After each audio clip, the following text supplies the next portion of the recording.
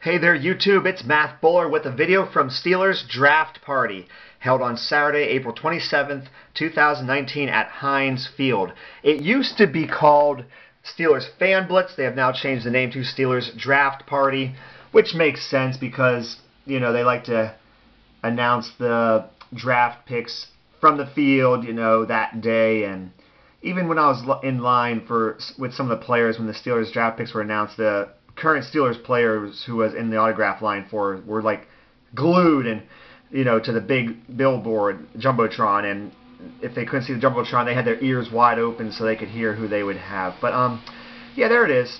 That's the some of the specifics on Steelers Draft Party. So I went through a bunch of autograph lines. 1, 2, 3 autograph lines from the 1 to 3 o'clock hour. And then with autograph lines from 3 to 5, I went through 5. I like to document when I get a whole lot of autographs, so that's my little list there. I'm actually going to tell you the exact order and what I got signed.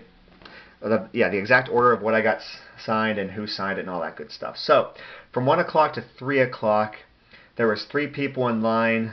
The first one, I don't even know. I'm assuming he's practice squad.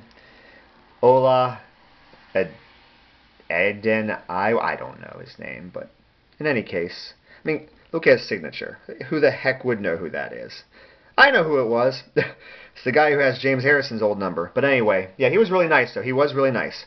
I'm going to let you know, I just thought of this just now, on a scale of like 1 to 5, I'm going to tell you who was 1 being not cool at all, to 5 being, yeah, he's just a great person. This guy, I'm going to give him a 4, because he was really friendly with everybody. So that's cool. Good guy. Ola, I'll just call him Ola. And also with him, he was not announced, but I brought cards anyway because I had a feeling. Got 2 cards here of John Kolb. I'm going to give the guy a 4 on the cool factor. He should be a 5 because he's just a really good human being, but I'm going to give him a 4. Because a 5, you have to be just absolutely amazing. So yeah, there we go. Got 2 from John Kolb. And the third person in this autograph session, and he's a 5 out of 5 on the coolness factor, Arthur Moats. Oh my gosh, he is super friendly, super cool. Just so happy to be there, so happy to say hello to anybody. So I got this ticket signed. I have a pair of gloves that he signed for me in the past from this game. Now I got the ticket stub from that game, so this is going to display nicely with those gloves. You're going to see gloves later on, by the way. Okay, that was the first autograph session. Second autograph session had 3 people. And I'm going to give this guy a 4 on the coolness factor. He was really nice to everybody. I mean, he couldn't have done anything else to have gotten a 5. I mean, Arthur Moats sets the standard. Just being so nice and doing everything right. Anyway, Brogan Roback is his name. He's a practice squad quarterback. He was on the Browns last year. He did a card and one of these paper photos. He was really friendly. I mean, he shook everyone's hand. He should get a 5, but a 5 is reserved for the way high up there cool people. I mean, he was cool, though. Also in that group was Greg Warren. I'm going to give him a 3. He was average. He was there. You know, he was content with being there. Got Greg Warren. He was the long snapper for the Steelers on the Super Bowl 40 program. And he was actually someone who I really wanted to get an autograph from, so I'm going to go through his line a second time here. And the third person in that group was Tunch Ilkin, signed a trading card. Wasn't concerned about getting this trading card signed in blue. I was balancing between Sharpies, so just the black Sharpie is fine. I wasn't going to give him the blue one for that. And he gave me one of those photos. So I went back through that line a second time, and when I did go back through again, I got the Brogan Roback on another one of these autograph cards. He was really nice. Greg Warren, who he was be a 3, 5. He was cool. Got him on the 2015 yearbook.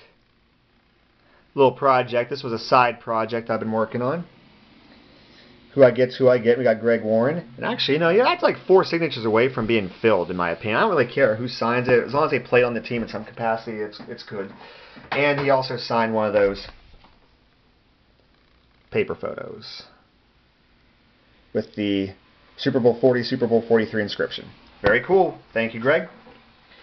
And then once again, Tunchilkin. You know what? I'm going to give him a 4 out of 5 on the coolness factor because he signed the card. The wind, which was really windy, actually blew my booklet to the next page where I actually had another card of him. He saw that, so when he signed that first card, he flipped the booklet to the other one and signed that. Then he proceeded to flip to the next page to see if there was any more. I said, no, that's all I got, Phil. I appreciate you signing the extra card, though. He's like, I'd sign whatever you had in front of me. I couldn't believe it. That was so nice of him to do that. And he gave me a paper photo. So, yeah, they were really keeping a good eye to make sure people weren't getting more than one thing signed. But if you were just really, I don't want to say sly, but polite about it or whatever, that was really cool of him just to go ahead and do that. All right.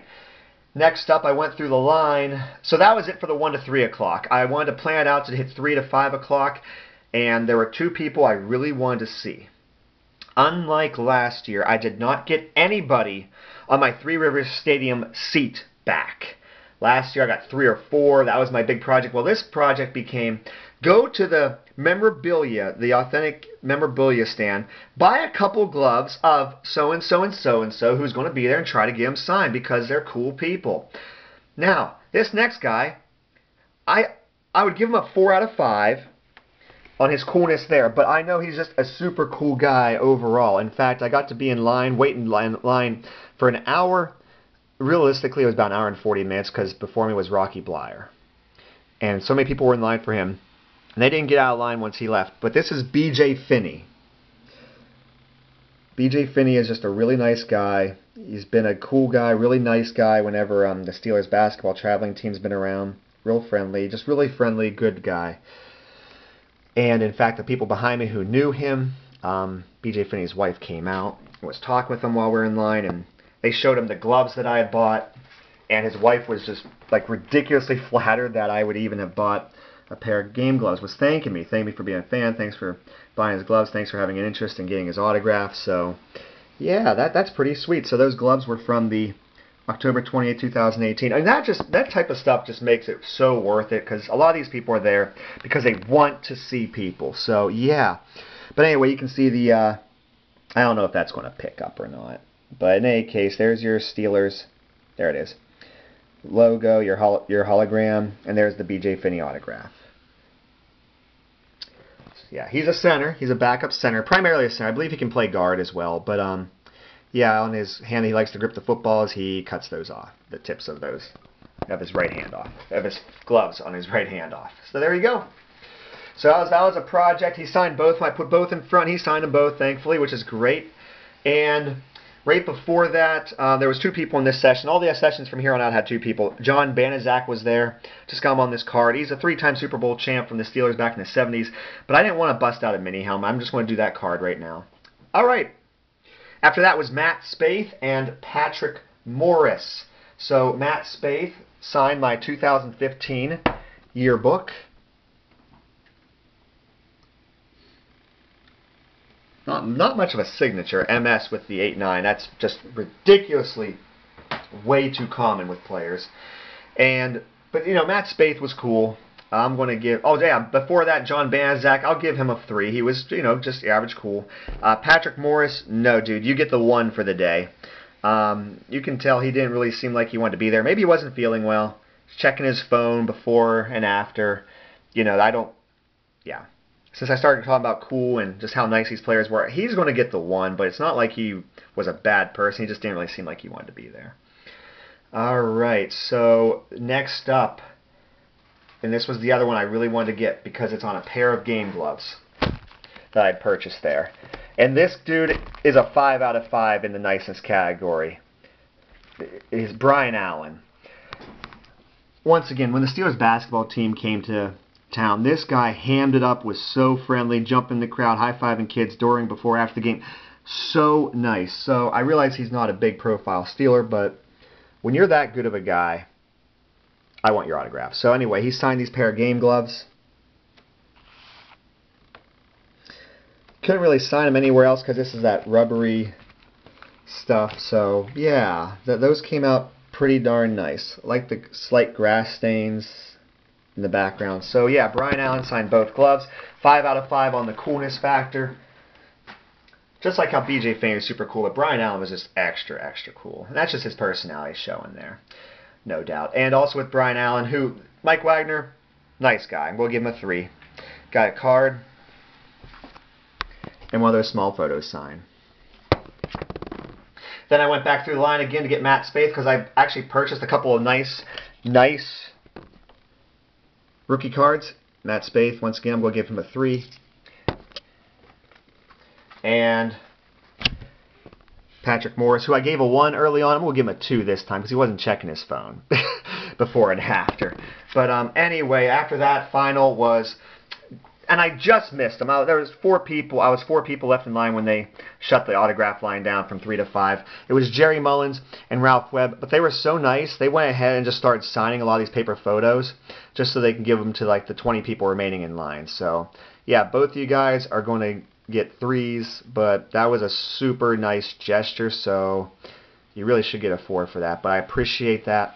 Alright, that's my 29 autograph recap from Steelers Fan Blitz, and if you want a bit of amusement, check this crap out. I did purchase another pair of game gloves, Marquise Pouncey game gloves, and I didn't even realize until I got home, but oh my gosh, they're not even used! And I checked up the hologram stickers, and they were considered to be game used, and that's obviously not the case. I have emailed, as of the day after Sunday morning, I emailed them to see what I can do about getting my money back on that, because I don't want, it's not accurate, and besides, I have a pair of gloves already. In any case, folks, thank you for checking out my Steelers Draft Party autograph recap. Feel free to give the video a like, comment, and subscribe. Let me know what your favorite autograph was. Take care, everybody.